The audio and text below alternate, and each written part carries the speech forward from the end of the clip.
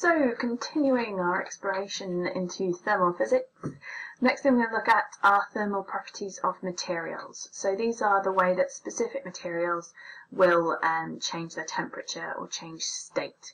So these are all specific to materials. So the things that we need to get our head around are specific heat capacity, latent heat, and then we need to be able to do calculations based on those two things. So we'll start with specific heat capacity, and real simple, nice quick definition that you just need to learn, I'm afraid. Specific heat capacity is the energy required to raise the temperature of a substance by 1 Kelvin without changing the state. So this is about changing the temperature, not the state. So if you change the state, there's something different going on. We're just talking about changing the temperature here. Usually, when we state it, it would be for a kilogram of the mass of the object. So the equation for that is delta Q equals mc delta T. Now, hopefully you remember that that's going to mean that delta Q is the heat energy in joules, m is the mass in kilograms, C will be our specific heat capacity, the new thing that we're meeting, and delta T is going to be the temperature change, and it is in Kelvin because it is a delta T. So remember last time we learned that delta T, when we use the capital T, that means that we're talking about the temperature in Kelvin. Now, if I've got the temperature in Celsius, I just change the form of the equation ever so slightly. So I'd use delta Q equals mc delta theta. So here the specific heat capacity would be in joules per kilogram per degree C, and I'd use delta theta because that gives me the temperature change in degrees C. But since a change in temperature in degrees C is exactly the same as a change in temperature in degrees Kelvin, the two values will actually be the same for the specific heat capacity, so it doesn't matter too much in this instance.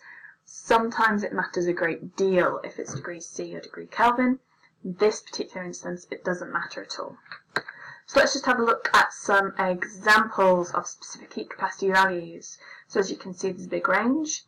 And first thing I'd love for you to notice is that it matters what state the object is in. Because if you notice here, we've got water is different to ice or steam. So you do have to make sure that you use the right specific heat capacity. And we've got quite a big range here. Now, larger numbers tell you that it takes more energy to change the temperature of a kilogram of that substance. So hopefully, looking at these, it should leap out at you that water has an exceptionally high specific heat capacity. And that's actually really, really important. And it's really important for living things, particularly for, anything that's warm or in fact cold-blooded. Because what it means is that it takes a big change in energy to change our temperature. So that means that it's easy for us to maintain our temperature because we don't have to lose a lot of, or we can lose a reasonable amount of energy without our temperature plummeting. If that number was smaller, our temperature would vary a whole lot more, it'd go up and down a lot, which would be a lot more difficult to sustain life. So that value, being so big, and so unusually big as well actually, is one of the little quirks that makes life possible, which is quite cool really. Okay, so next thing we need to talk about then is latent heat. So latent heat is to do with the energy that's required for changing state. So when I talked about specific heat capacity, I said it's only for changing the temperature. Well, we've got a completely different value to look at when we talk about changing state, because we can only do one of these things at a time. When I put thermal energy into an object, it can either change the temperature or it can change the state. It can't do both at the same time. So latent heat is all about how the energy is used to change the state. So we're talking about here basically melting and boiling, condensation, vaporization, sublimation. These are the processes that we are talking about. So as I said, if I have a pure substance, the temperature doesn't change the average potential energy of the surface molecules. It's only changed when we are changing state.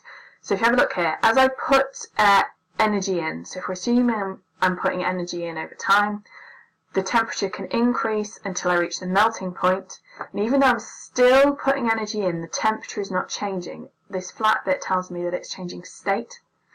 Then once it's all changed state, the temperature begins to increase again till I reach a point where I'm changing the state again, and only the state is changing, not the temperature. We call this the latent heat.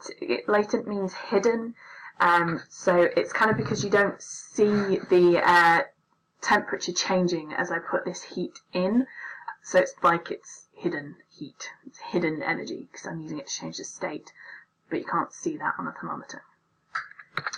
Okay, so specific latent heats. So the proper definition: specific latent heat of a substance is the energy required to change the state of unit mass of the substance without changing the temperature. So in other words, the amount of energy required to change the state of 1 kilogram of an object. So the equation for that is delta Q equals mL. Delta Q is in joules, M is going to be in kilograms, and L is the specific latent heat, which is in joules per kilogram, which I'm sure you could have figured out by just looking at the equation, because you lot are that amazing, I know it. Right, so just look at some examples. So if we look for going from ice to water, that means that I'm going from solid to liquid.